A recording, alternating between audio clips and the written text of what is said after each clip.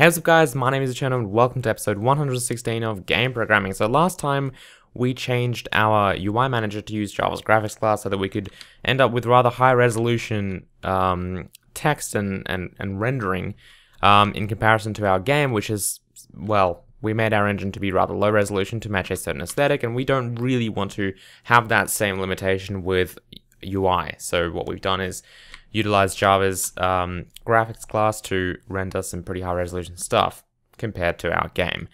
Now, that being said, today we're actually going to use the UI for something.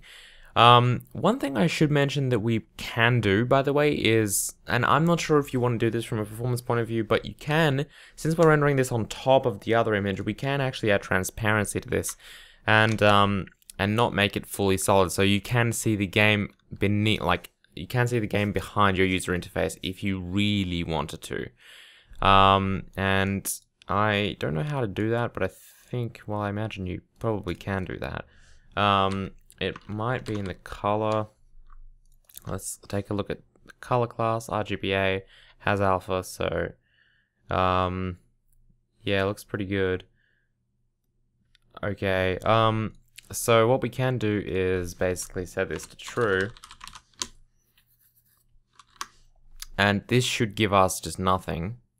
Okay, it worked. And you can see the game behind this, right? And of course we can make an alpha of, I don't know, let's just say half.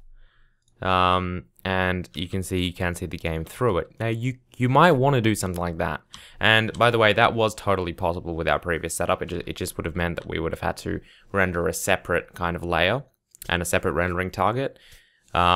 Otherwise, of course, it doesn't, or we could have, I guess, done actual blending, but that would be horrifically slow without hardware acceleration, so let's not do that. Anyway, the point is, here we have this, and this is still running pretty quickly. You can do something like this. I'm not sure if I really want to, because, well, Realm of the Mad God doesn't do it, and it might be weird because you'd be clicking on your interface, but like, maybe you wouldn't want to see that. I don't know, it looks a bit weird. But the point is, you can do stuff like that if you really want to. Where probably you're just going to stick with a solid, because if we do stick with solid, that also means that we don't have to render almost about a quarter of our screen. We just do not need to render, okay? Which of course will in turn boost performance as well, because the game will only be rendered in this like viewport, which is essentially even lower resolution than the rest. Okay, cool. And by the way we could do that is, if you just really want to kind of experiment with that on your own, is if we went to game, and instead of drawing this image at get height, we could draw it at, say, in fact, what we really should be doing is drawing this at width times scale, and this will become apparent because, I mean, right now it's actually gonna look exactly the same, or it should. Yeah, no change. But when we want to reduce the width by a little bit, so that was like 80 times 3, I think. You can see we can actually do that. Now, right now it just squishes everything because we aren't really conditioned for that. But if we do this, then you can see it works. And I don't actually, oh, whoops, yeah, that's my bad. That sets the width of the screen as well. So we'll set the width to that. We'll keep the width there. Now this is where this comes into handy. Yeah, this really is annoying, isn't it? Okay. For now, let's just add on 80 times 3 to that. It's still not rendering a bit. Lovely. Why is it not doing that? Oh, yeah. That should be, yeah. There we go. So you can see now it's actually physically not rendering anything behind hello, and you can see the frame rate almost went up by like about 800, 1000 frames per second even, as opposed to what it was before. Okay, so we can do that. Now it's no longer rendering anything there. So if I were to go ahead and, like, if we were actually clearing the screen, we're actually not. Like, as in we're not drawing anything behind the pixels array, so if I get rid of it, nothing will happen. But if I was first drawing, say, a pink rectangle, which actually was the size of the screen, or the size of our window, which is right over here, and I set the color to, I don't know, pink. Okay, and I got rid of UI manager.render, you can see that, there we go, it's pink. So nothing's actually being rendered there. So I'm actually going to keep it like this for now, because, well, because I don't think we want to render anything behind that, and you can see it does, obviously, since we didn't hardcode our positions and whatnot, and player's position is, well, the levels based on the player's position. You can see the player is now in the middle before he was like here because he was rendering the entire thing.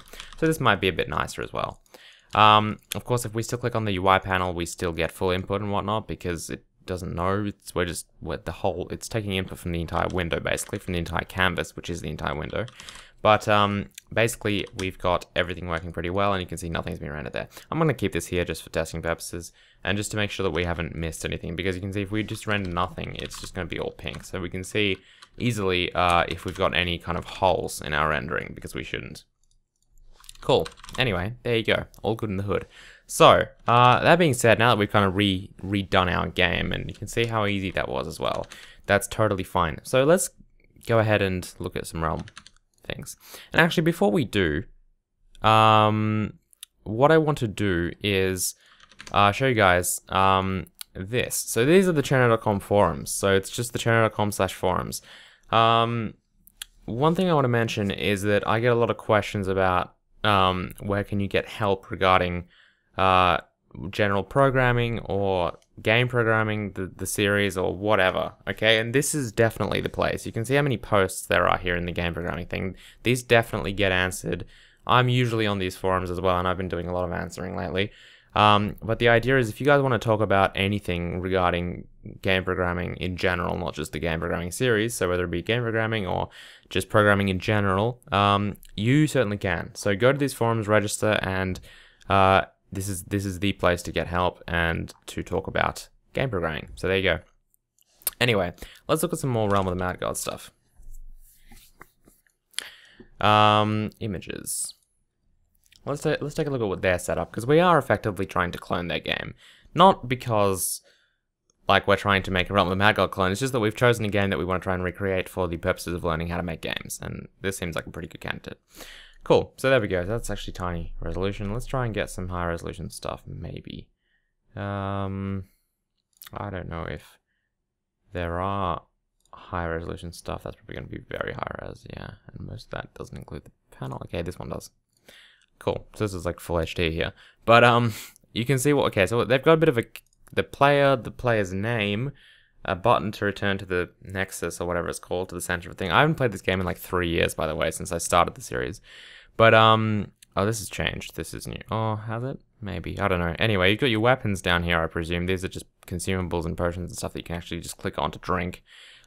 These are your main kind of currently equipped things. Yeah, this is like your trading thing, actually. I think it's because he's standing over a player who, I don't know, anyway.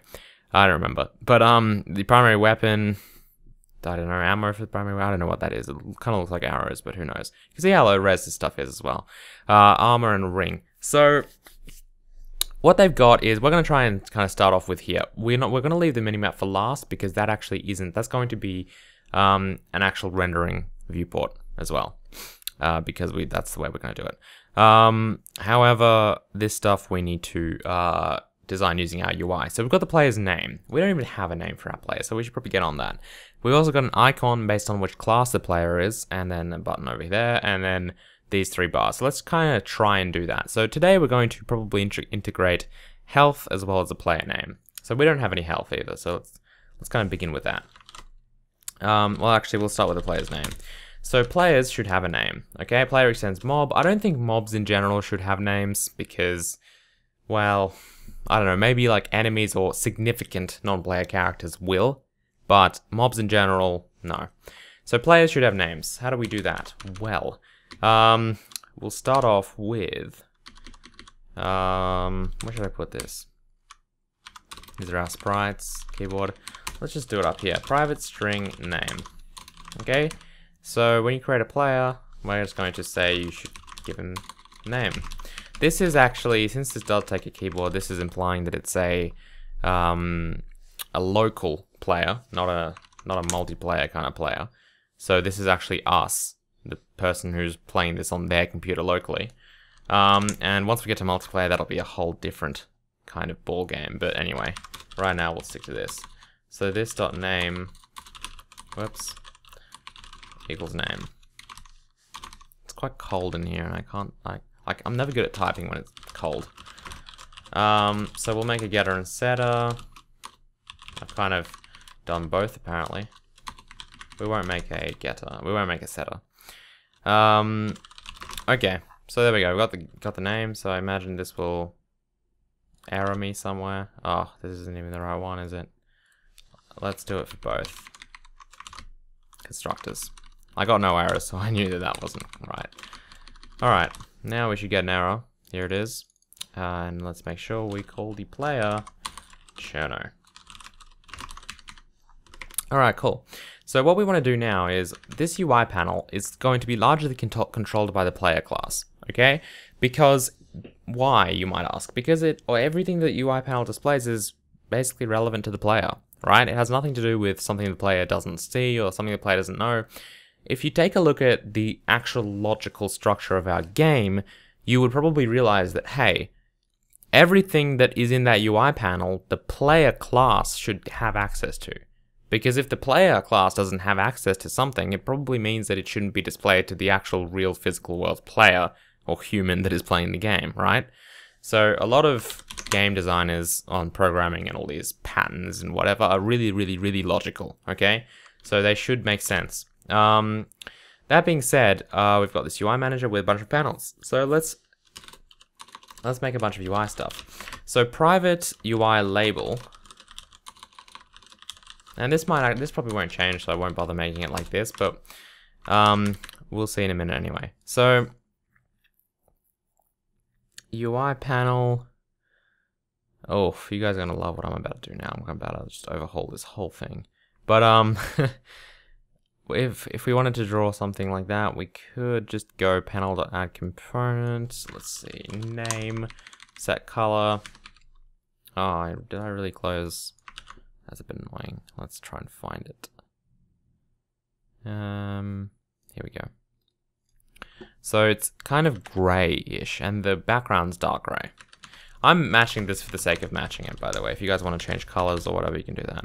So we'll set the color of the player to be kind of a bright grayish color. So I might go like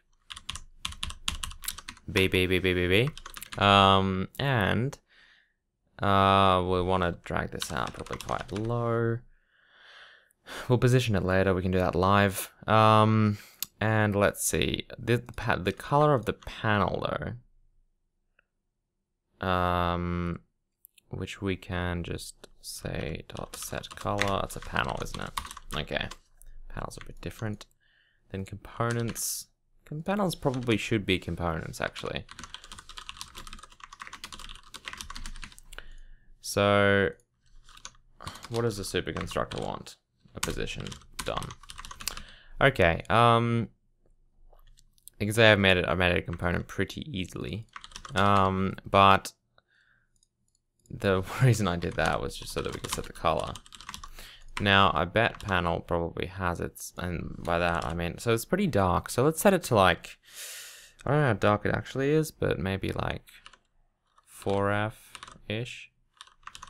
I don't know. Could have just set it to 50, but anyway, that looks pretty good probably. And that returns a UI component, so well, we can just cast it if we really wanted to. Since we actually want this to explicitly be a UI panel, it doesn't need to be. It could be a UI component. I don't think we're doing anything panel related here. I guess we're adding it. Yeah, it doesn't matter. Anyway, oh, it actually will because add panel takes in a panel. Anyway, the other thing that it probably does have is color. Let's get rid of that. That's dangerous. Same with position. And we definitely don't want to have duplicates of that. Okay, cool. So if we run this now, okay, so kind of darker. That actually matches it pretty well as far as that goes. Looks like the text is quite bold as well. So what we can do is dot set color, dot set font. Oh, whoops, that's not the right thing. Over here. Ugh, set font is bringing me down. It's totally there. Yeah, the problem with this is that set color returns a UI component. So let's do this instead. Because I could fix this, by the way. Yeah, let's fix it. This is the worst fix ever. Just because it looks messy. So set font. New font. Helvetica. We'll make it bold. So font of bold. I hope that's the right font. It is. And the size, like, maybe like, yeah, I think 32 was a good size. Really, we just wanted to make it bold. So if we run this now, it's bold. Is it a bit too big? No, it's fine. Okay, and then let's kind of position this a bit. So if we go into UI label, I'm just going to add like 50 pixels. So it needs to be under the minimap, doesn't it? So probably around there's good, right? The minimap's going to be that big. We should make it a bit smaller as well. But yeah, so plus 100. That's what we want. So let's go back to player and add that name at 200. And yeah, let's make it about 24. Alright, there we go. So that looks pretty good. That's our name. We should have our class next to it as well. So let's kind of move it over a bit more. Probably not that much. Okay, looking pretty good. We'll have our class icon here, and then we'll have like the Nexus button or whatever to return. I don't know if we'll have that based on our game, but we might. Cool. There we go. Done. If we really wanted, by the way, you can see that this one has like a bit of a shadow around it. It's really just got like a black outline. What we really could do if we really wanted to was actually give it an outline. And the quick and dirty way to do that is just to basically set the color to black. And then just do, we need to set the font to new font. Font.get name, font.get style, and font.get size plus like 2.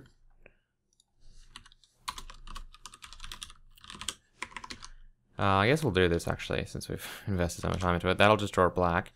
And plus 2 was a mistake. We'll make it plus 1. So it's a little bit bigger. And then we just offset it a little bit. So -1 maybe.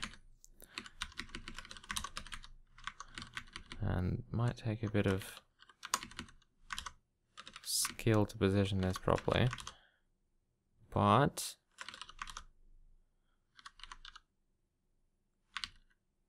that actually seems to just be increasing it horizontally for some reason. That's quite weird.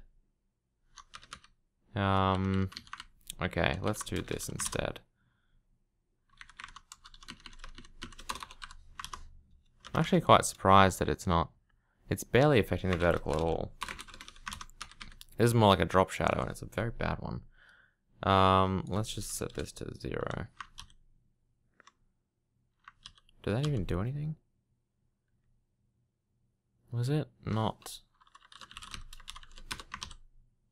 That's very weird. Plane. Yeah, that actually doesn't seem to be doing anything, weirdly enough. Let's go to this.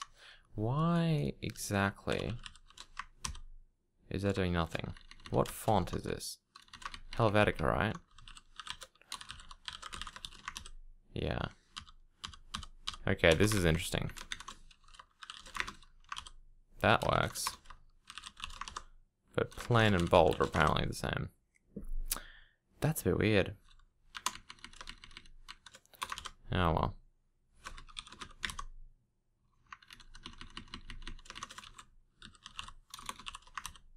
Okay, I didn't realize that this had no bold, but apparently it doesn't. Anyway. That just gets annoying. Okay, so you can add a bit of a shadow or a drop shadow by doing this.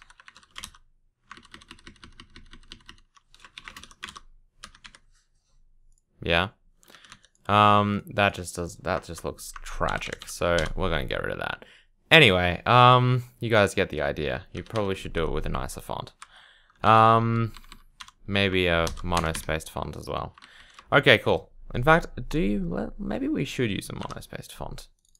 Like, what's something that's Korean New isn't platform dependent? Gonzalez is, but that just looks like a typewriter. What about just Korea? Anyway, this game, I mean this this part of making the game is going to be all about just trial and error and just practicing. Not practicing, but oh, okay, that Verdana clearly supports bold. That is bold. Let's not set it to bold. Yeah, so I don't know. You can play around with that. I actually quite like Verdana. Might stick with that. So there's our name. I wonder if we made that bold, whether or not it would look alright. Who knows?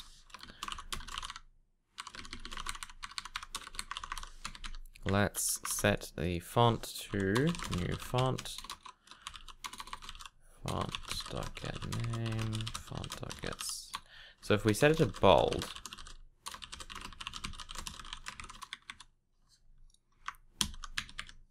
oh, bold just makes it scarily bold.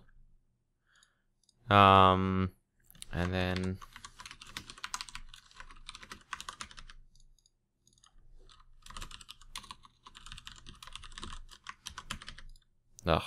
anyway, failing that, what you could do is you could simply render it again at an offset of like that. What has that done? What? Where's is the font being set somewhere else? You could just do that, and you can see that works pretty well if you really wanted a bit of a shadow. Okay, so we might actually just keep it that way.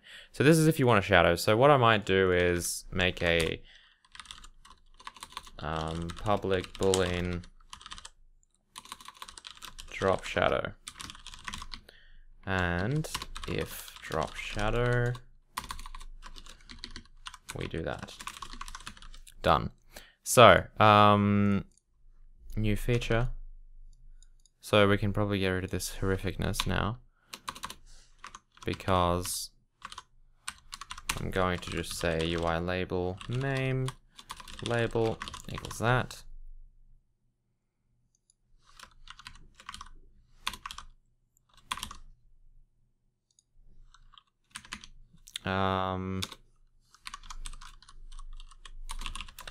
Name label dot set color. Oops. Name label dot set font. Name label dot drop shadow equals true. Name label. All right, there we go. So now at least we've got the drop shadow stuff for everything, and it will look pretty good. So if we scale it up or make it bold or whatever, so we could probably just make it bold like that. You can see that the shadow carries along pretty well. And if we make it much, much larger, you can see that that shadow there actually adds quite a bit to it. It looks quite nice. You might, if you were doing it at 240, you probably want to do something like, I don't know, more offset to make it look a bit like this. But you can see it looks quite nice. Okay, in fact, I might want to do something like +3, even though we're kind of at 24. Maybe not. Maybe that'll be a bit too extreme. Who knows? Yeah, that's a bit too extreme. So we'll make a public int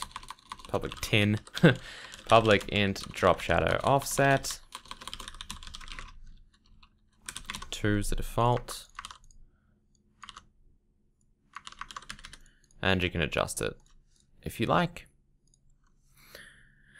Alright, so there's the player name now being displayed in the UI panel. Looks pretty good. That's going to be it for this episode, since this did take quite a while. But next episode we're going to add the health bar, and it should be awesome. If you guys enjoyed this episode, please don't forget to hit the like button, and I will see you guys next time. Goodbye.